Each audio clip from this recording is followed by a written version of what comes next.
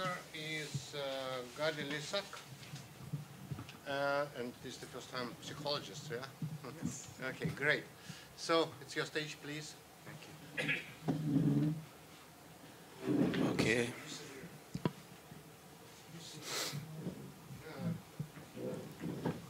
Hello, and I'm good with the sound. Hello, and thank you for inviting me to this conference. I'm a clinical and behavioral medicine psychologist, and I've been collecting data from the field, from studies, for about 6 or so years, or 7 years now, about all the risks that screens are involving. And I want to tell you today about all the other risks, except I will mention radiation, but there are many other risks. And I will broadly overview not so much scientifical heavy data, but how are things going in Israel? What do psychologists see actually in the field when they meet children with excessive screen time? Actually, I used to say a few years ago, I used to present how many hours children are using screens, and there are light users and heavy users. Actually, today, all the children are heavy users. You just leave them with a phone, and easily they'll exceed 5-6 hours a day, if not more. So let me begin with. Now it's not working. It used to work. Maybe it's not. Oh, okay. No, it's on. Now it's not working. Anyway, it froze somehow. Let's see. No, this is frozen. Page down.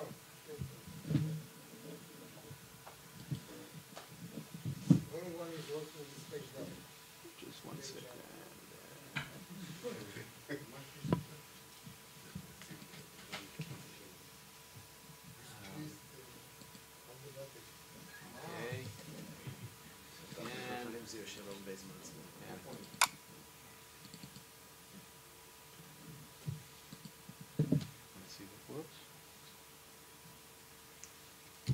This way it works. Okay. Okay. So I lecture to parents. Not many are interested in lectures. They actually, and I will go over that at the end of the lecture, what are the difficulties with parents today, which are the major factor if we want to make any change in this field. And I mentioned to parents the question, how do screens actually have any influence, this nice gadget, how does it influence their child? And many of them still do not know. So there is the bright light of the screen, there is the intensity of the colors, it's actually advancing all the time, becoming more and more intense. The ultraviolet light, and radiation. And then there are fast-paced stimulation. Multiple windows opened.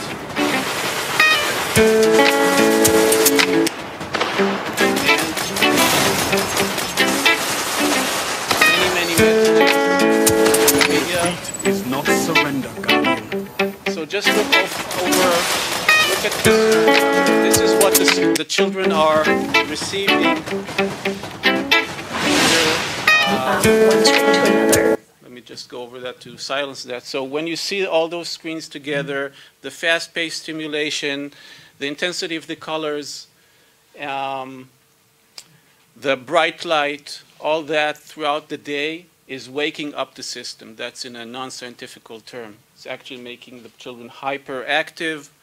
The sympathetic system is over-flooded.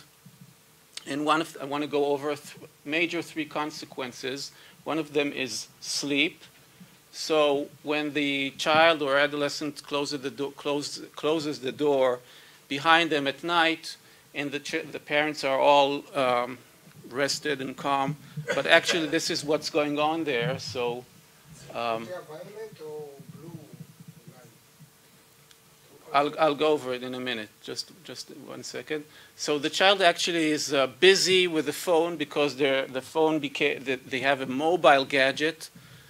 This is one of the things that changed in the last 3 or 4 years, that studies realized that the children are taking the media with them to their room, and it's affecting sleep because of the bright light mainly.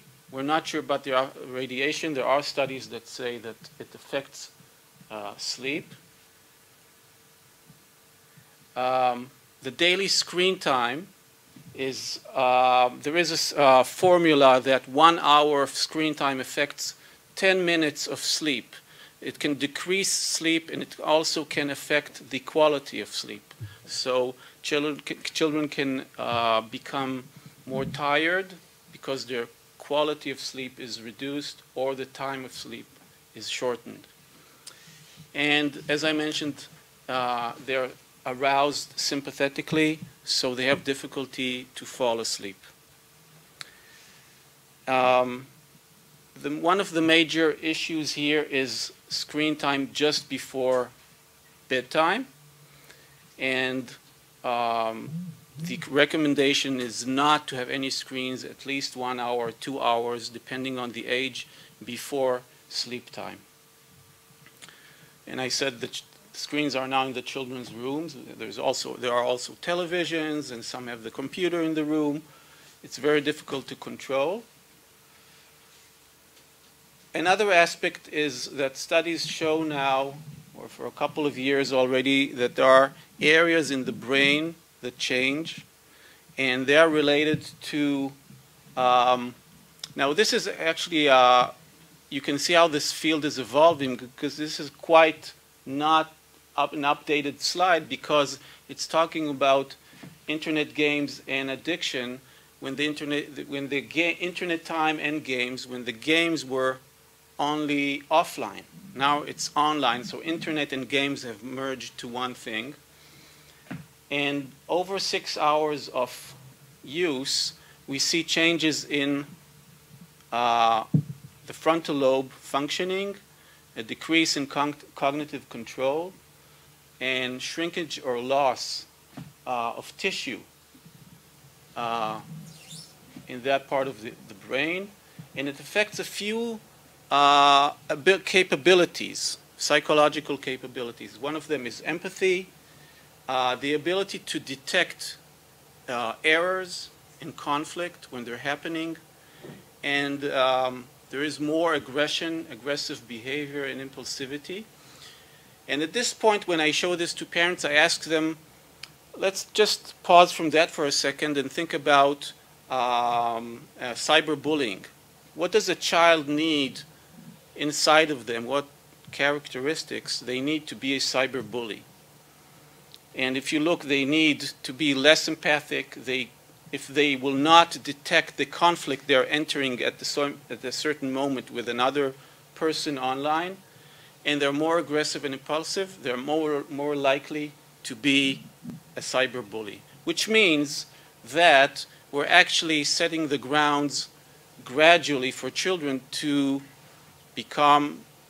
more likely become cyberbullies, because this is what's happening in their brains. It's also decision making, which is decreased, and there is a positive correlation between internet use time and cyberbullying. Let me go over another major influence, which relates to ADHD. So we know that children with ADHD, they like fast-paced, interactive stimulation through the screens. And the question is why? And how does it relate to our topic here? So when we know that fast-paced stimulation increases dopamine secretion, which makes a good feeling. It comes with dopamine. So that explains why children are actually addicted, one of the explanations, addicted to screen time. They just feel better. And when the screen is taken away from them, the flow of dopamine is just cut off. And they feel this emptiness.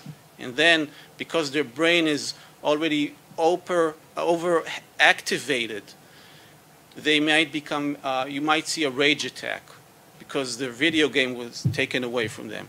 They're actually in a fight mode, and the flow of this high feeling is taken away from them instantly, just abruptly, and then you see rage attacks. Some receptors might, dopamine, there is an argument that says that eventually the dopamine receptors are overworked and they might decrease their activity, and then the children will turn to more screen time, more stimulation, stimulating hopefully the dopamine secretion more. So we see actually the same, the screens are making the system work as the same as in addictive substance addiction. We know, I mentioned that chronic sleep is one of the effects. So combined with the dopamine addiction and chronic sleep, and shortening of attention span, because the fast-paced stimulation makes the brain be adjusted to very short length of the stimulation is very short. It's changing. I mean, it's less than 2 seconds. A good commercial is always changing less than 2 or 3 seconds, because everybody will become bored. I used to show, all of you here in the room should remember that like 30 or 40 years ago, there was this black clock before the news in Israel, and used to move very slowly for 30 seconds. Now, who would stand that today? So the children their brain is changing. It's actually changing right in front of us, and their attention span is shortening. So you combine all this together, you actually receive ADHD-like symptoms. And the important word here is like, which means they're not organically having ADHD necessarily, but they will be diagnosed very likely as ADHD, as having ADHD, and referred to treatments, and which the treatments might not be useful, because all we need is to take away the screens, and in a minute I'll show you a case study which I did that. Some children, so this circle of addiction begins in the screens, but it can also start with children who are already with some inclination to ADHD, and they are drawn to the fast-paced stimulation, and this circle is strengthened and reworked again. So this is a case study of a 9-year-old who came to my clinic, and the parent said he was diagnosed with ADHD. This is it was channel 2 back then, made a short article on the child. They told me he's diagnosed with ADHD. He's a lot with the screens, so I already, placed that in the back of my mind when I heard that. I'm working with biofeedback. They came for biofeedback. In the internet, it says that biofeedback is good for ADHD.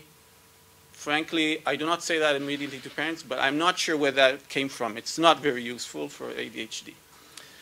But I listen to the parents, and they say he's aggressive in school. The school wants actually to kick him out. We don't know what to do with him. Why did they come to me? Because he was underweight after Ritalin, taking Ritalin for a long time. So, this is the child. He had screens in his room, his phone, a huge screen this size in one of the, you see that screen for lectures, but he had that. He played his games on that screen, very violent games. And then the 90% of what I did to him is a program of gradually decreasing screen time. And he became much better in school, and he gained his weight back. After 3 to 11 weeks, he was in normal weight, and his behavior was normal in school. And that shows us that probably, I don't know the number of children which might be in the same condition or situation. All we need is to take away the screens and not invest in time-consuming and money-consuming treatments which might not do anything, because at the same time the child is consuming screen time, which is working against any treatment that we might send the child to. So what do psychologists and other clinicians, what do they see when children come to them? They see a dysregulated child. And that is physically, and I will go over this quickly, we see more obese children, we see physical weakness, headaches, which are might be related, some studies claims that the light in the morning as we wake up, and many, of course, people turn right away to the cell phone. The abrupt stream of light is related to headaches. There's, of course, the compromised vision. It's now been declared that vision is not only caused by hereditary. It's actually an environmental disease now. Orthopedic problems also exist in the wrists and in posture, and there is a compromised immune system because the melatonin is dysregulated because the sleep is dysregulated.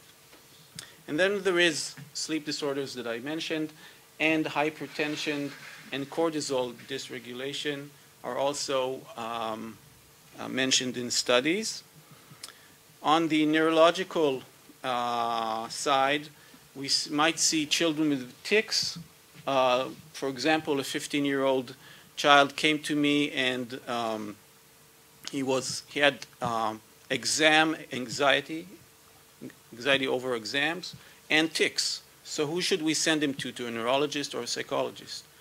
So I did relaxation techniques and screen time reduction, and both improved.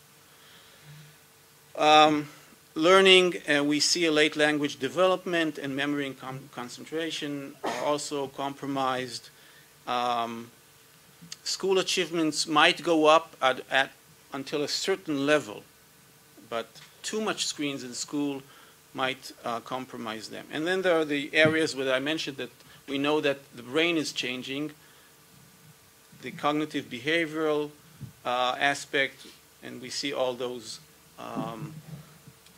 behaviors and characteristics involved. What do you mean by digital dementia? Well, you don't need to remember anything anymore, right? Everything is there. You don't need to know directions. You don't need to find your way. You don't need to remember anything. So it's all in the gadgets, and this ability might be useful to retrieve information when I don't have it readily under in my hand. Socially, children are less empathic and might not be interested in any other activities that are not involving screens. Emotionally, the important aspect here is depressive behavior and self-harm and suicidal behavior. It's really a toll that screens are implementing on us. Every child might show a different combination of these symptoms, and this would cause confusion for parents because they won't know that it's even related to screens. And they might not go to any clinician. They might not know that they have to treat the aggressive child or the less empathic child or headaches or any other symptoms that might occur. One of the last things I want to mention is where are we heading to in the sense of the resilience of the next generation. So we have now the Generation Z, which is now entering the workforce, and we might not see the real impact because those are entering now the workforce. They were 10 years old at the year 2010 when tablets and phones really began to penetrate our society. They were already, so they had 10 years of growing up, let's say more normal or with less screens. It's very significant. But we will see this with children who are growing now with screens all around them. So there will be physically, you see this list of physical results of,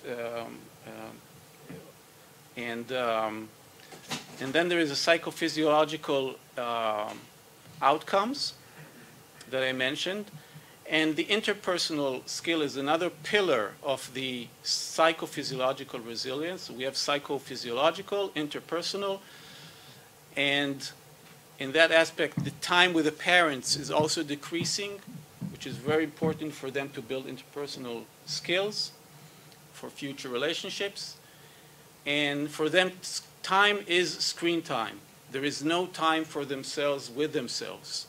And they don't know what's to be bored, and which is called, in Hebrew you say dead time, or I don't know, the time that you wait in the bank or whatever. People just used to stand and stare at that in such times. The brain is processing all that it needs to process unconsciously, but now it cannot do it because the brain is occupied with the screens. So there will be decreased ability to contain any negative thoughts and emotions, and they might sometimes cross a threshold for the future generation and be more of a threat to them because they're not used to process them automatically at those boring times. Because of that, they will probably be with less coping skills and with less interpersonal skills to face challenges, and we might expect an overload in the health and mental systems because of that. Now, one last thing is what's happening in Israel. So this is not happening too much. It's classes where they put away their phones. The Ministry of Education is actually still aspiring very eagerly to that children will be kind of a digital citizens. That's a term was used in one of their papers.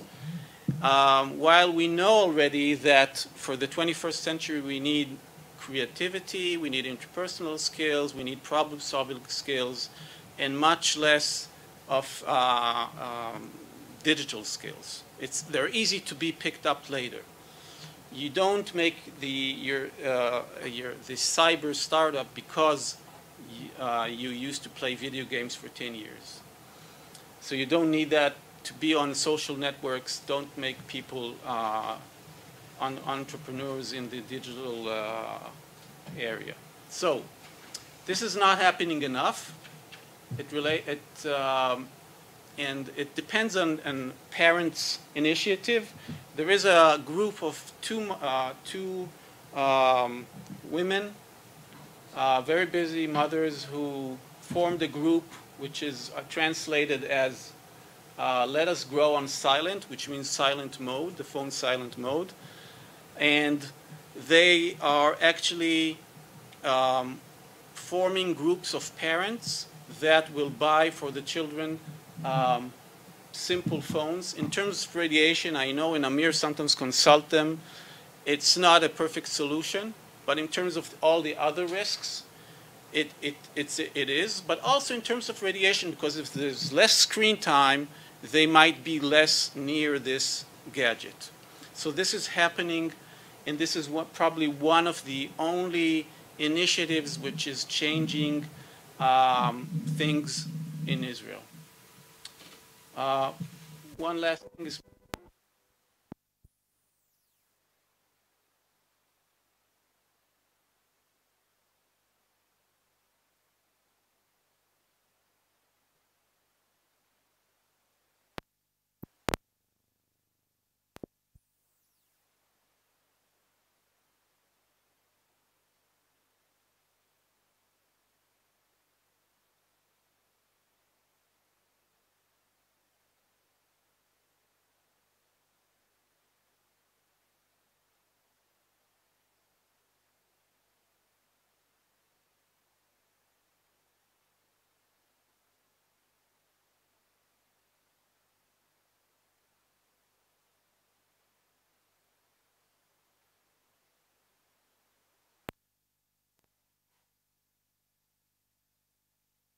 they're already there, kind of Generation Y, and that's how they communicate.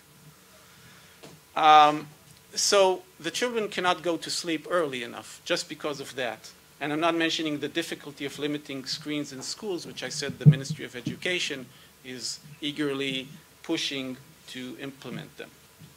And I believe, so, and I mentioned to use a simple phone, and thank you for listening. For 1-2 questions.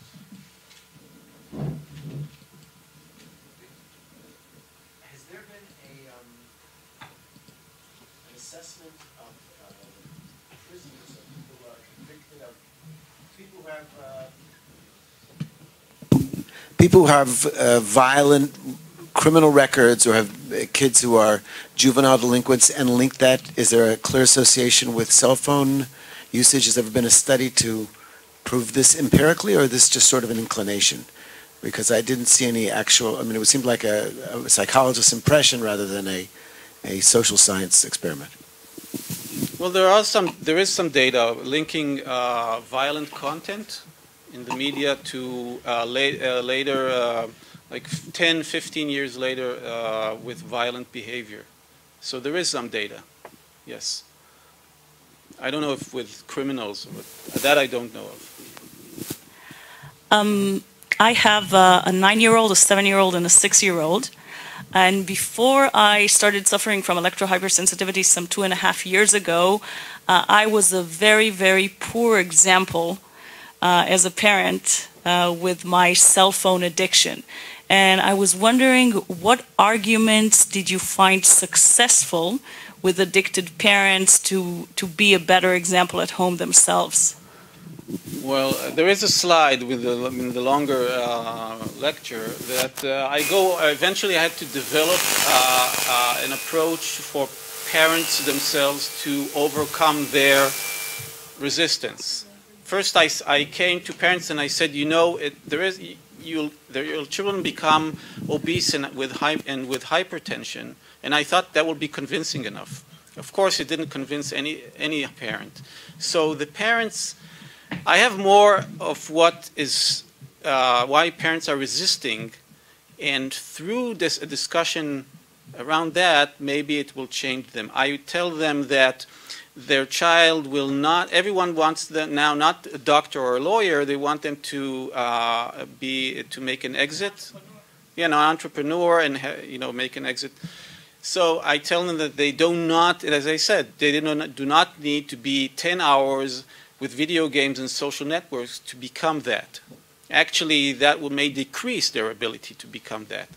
So that's one thing. But parents are, in a way, anxious or afraid that they are, they are taking away from their children some abilities. So they need to be with screens. If they will go to some schools, that limits screens, they might not be ready for the 21st century. And they are actually, it's quite the opposite.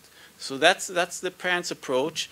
It's not easy to change the parents' behavior. It's very difficult. They're with phones. Yes, that's part of the problem. Thank you. Thank you. Thank you again.